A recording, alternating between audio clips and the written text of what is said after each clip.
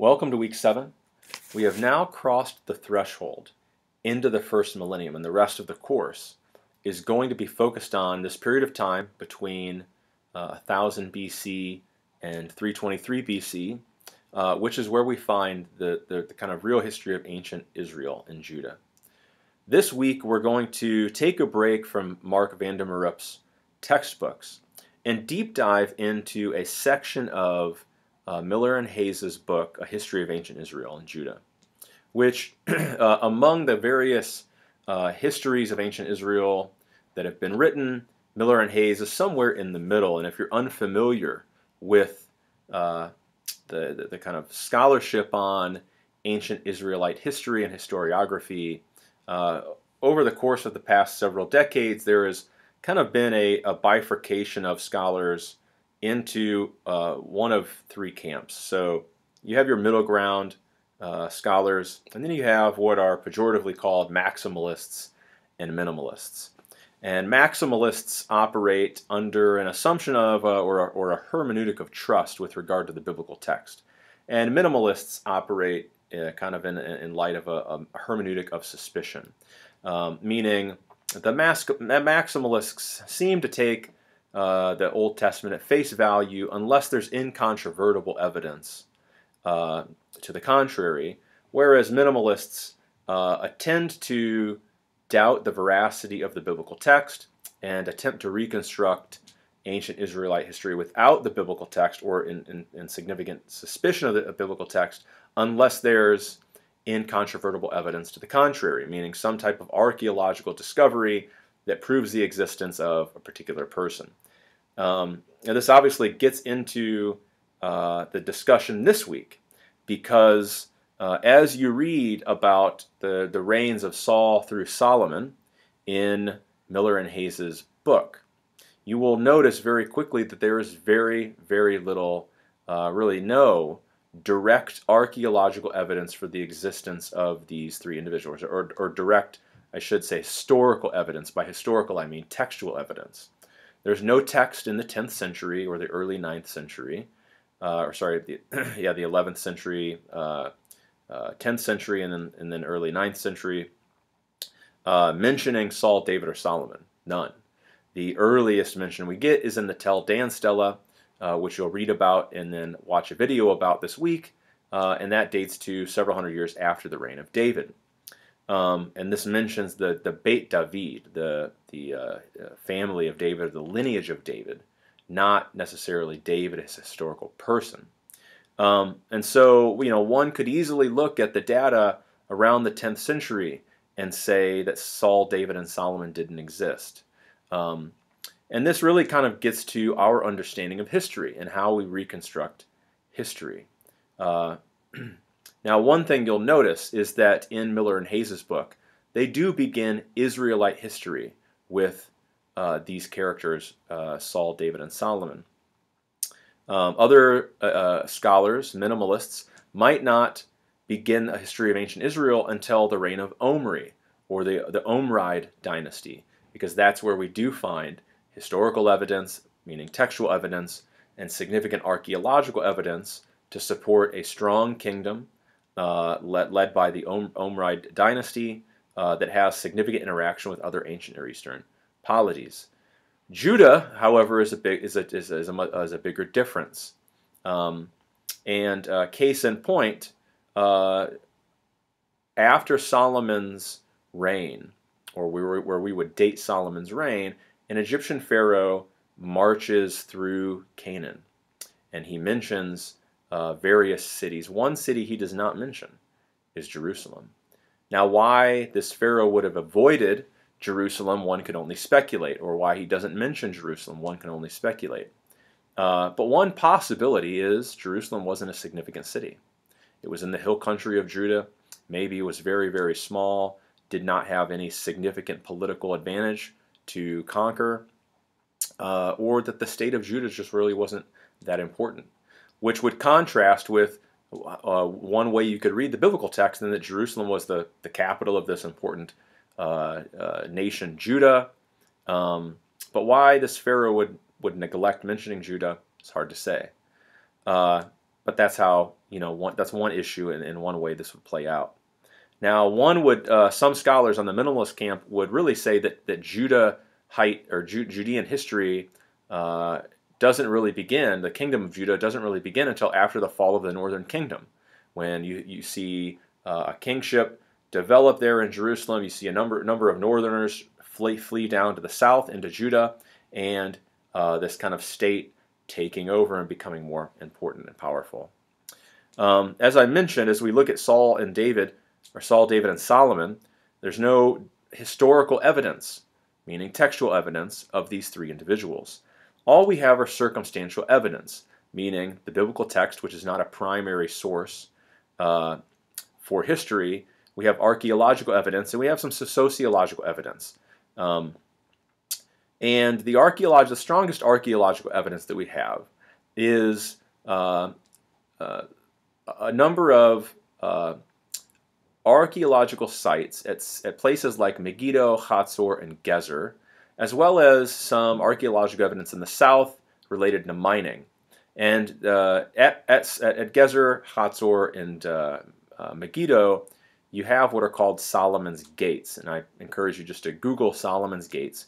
You have these 6 chambered gates that are very similarly constructed at these 3 sites and elsewhere, actually, in Canaan. And some archaeologists have attempted to argue that these are evidence of a strong administration around the time of Solomon. And so there was an administration that had these gates built for the purposes of defense, and as well as city walls and things like that. And that suggests that there was a strong administration capable of doing that. You don't generally find these tendencies of having 3 important cities built in the same way or have similar archaeological structures without an administration capable of carrying that out, planning it, paying for it, etc. And so one of the issues that we get to in terms of sociologically supporting the existence of the kingdoms is the existence of writing. Now, alphabetic writing is developed around the 18th century BC in Egypt. However, it's not used significantly until about 1000 BC, and this is used throughout Canaan. It's the basis for Phoenician and Hebrew and Moabite and Ammonite and Aramaic.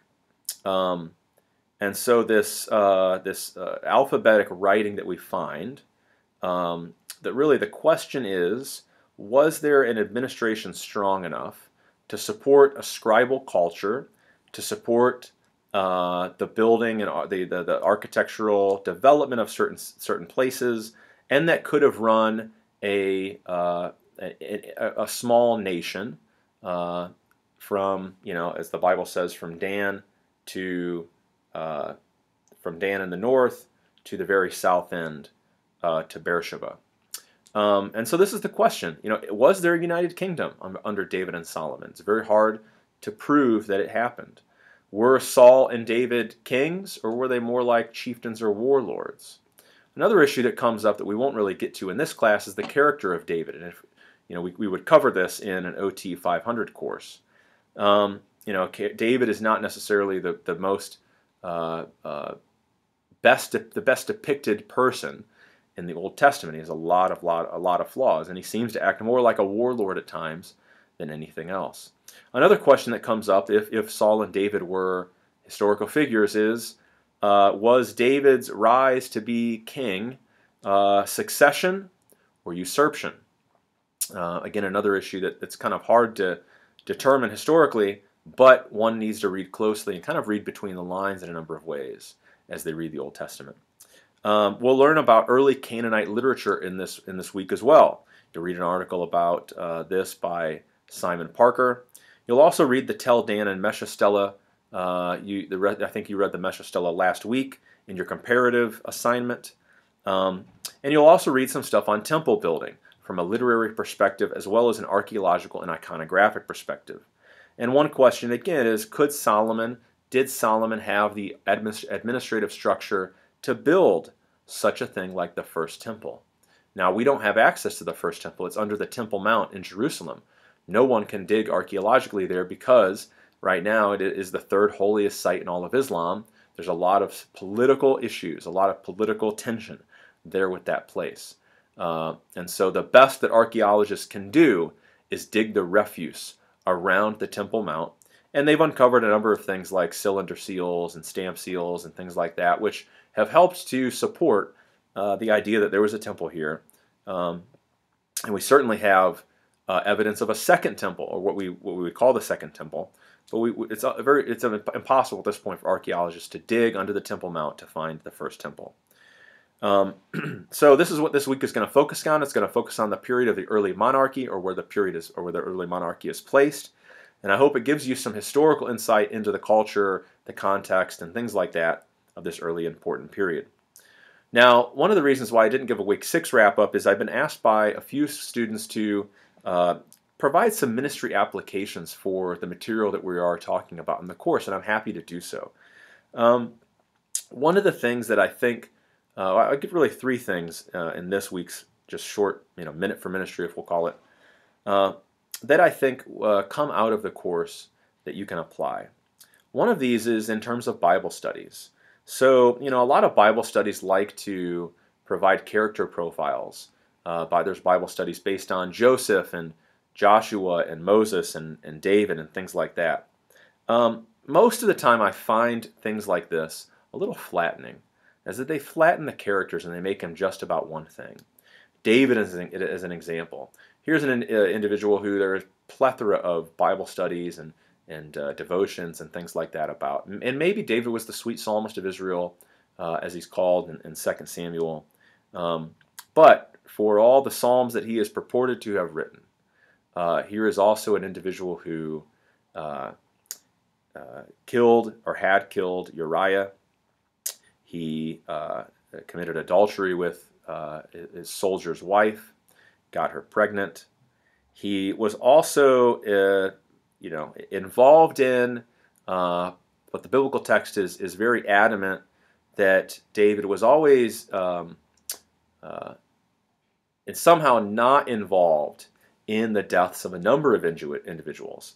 He neglected to take action when his daughter was raped. He neglected to take action when his son was killed by his other son. And then he's basically almost overthrown and usurped by one of his children. He seems to be pretty pragmatic in terms of relationships, and ultimately ends in demise. So I would just question, or I would provide encouragement to be very critical in the types of character studies that we do in the Old Testament. And even some of the things we do are based on mistranslation or misunderstanding. That is, in the Old Testament, there is this phrase, David was a man after God's own heart. And often this is kind of taken as a sentimental issue. Sentimentally, David somehow reflected God's qualities and things like that. I don't know God to be an adulterer or a murderer. And so I would encourage you to kind of reflect on this phrase, a man after God's own heart. And I would give you a parallel that I think, and many scholars would say, actually I don't think any scholar would disagree with this at all. There is a Akkadian phrase, Shah Libi Shu, which is almost an exact cognate phrase to Ish Livo, a man after his heart. And the Akkadian phrase relates to, it describes the way that a king, an Assyrian king, would describe a ruler whom he set in place. And it means a person whom I chose. The biblical phrase means the exact same thing. It does not mean a man who reflects God's character or heart. That's not what the phrase means when it refers to David. What it means is that David is a person who God chose, rather than a person whom the people chose, like Saul. If you read the story of Saul, the people choose Saul. God doesn't choose Saul. God chooses David. So David is a person whom God chose. Now, why he chose David, one can speculate, but it certainly doesn't mean somebody who reflects the character of God. Anyway, so that's just an encouragement to be very critical about the type of character studies that we do based on biblical characters. Another thing that studying the ancient Near East and studying the text in depth and in comparison with ancient Near Eastern texts is I think it reduces the chance for what's called bibliolatry. idolatry of the Bible.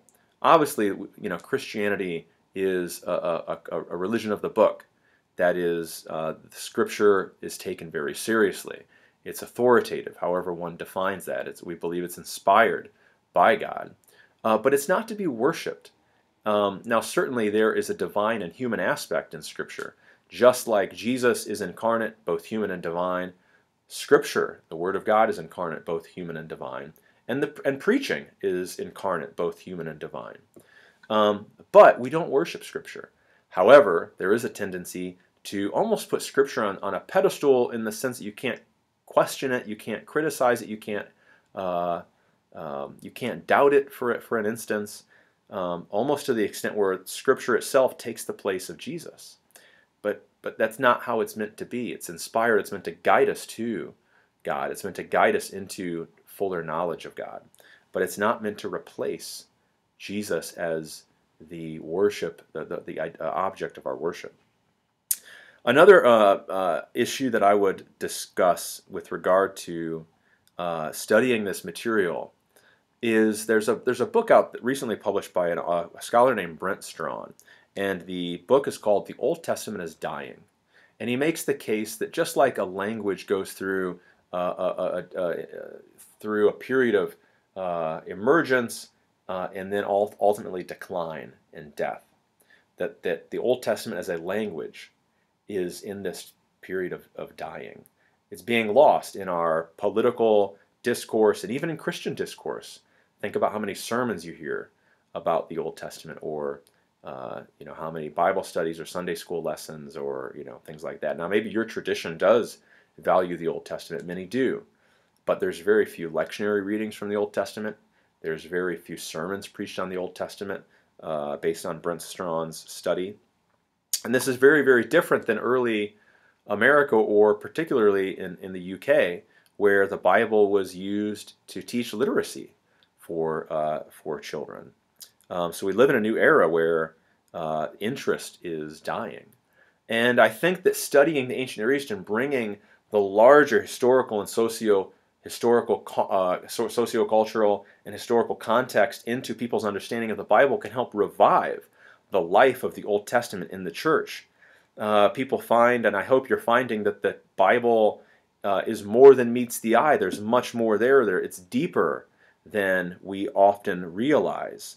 It's more interesting as you learn about the historical and sociocultural context around it. It's not a flat text, and reading it in translation and reading only page deep makes it seem like it's a flat text, like it doesn't have anything interesting to say. Reading it in its ancient Near Eastern context and understanding the political and social message that Scripture has provides an avenue for the text to say something today to us in our context. That the Bible is a political document, and it has something to say to us today in our own political context. The depth of reading is enhanced, but the depth of reading is like the depth of a relationship. People that don't have meaningful relationships are shallow, often tend to be very shallow. And, I don't want to say that a Christian who doesn't read the Bible very much is somehow a shallow Christian. But your relationship with God and just your development as a person, a follower of Christ, is going to deepen as you study and understand the Bible more and more. And you're going to do that through accessing it in its historical context. So I hope that provides some kind of insight into maybe some 3 touch points of how studying this stuff can enhance what we do personally and as ministers. And I hope to, if you have any specific questions, let me know, and I would love to address those, and I'll work to providing some insight into connections with ministry as the course goes on. Now let me touch lastly on the papers. I've received some emails from students with regard to your paper topic. Please send me a brief profile of what you want to do on your final paper. And I addressed some resources, issues of resources as well. I'm happy to point you to any particular profitable resources that I can. I can't do the research for you. I can't build your bibliography for you for this paper. But Hayes's book is a good starting point, and Context of Scripture, which is available online, has a plethora of comparative texts that you can use to research your paper. And then, of course, there's Fuller's very generous and very vast online database. So if you have any questions, please let me know. I look forward to reading all of your proposals for your papers. And it really is just a short note describing the passages or texts or images that you want to compare to a biblical text, and then give me an idea for what your specific focus for this paper is going to be, what you want to get out of it, and I'll give you some feedback. If you have any questions, please let me know. Have a great week.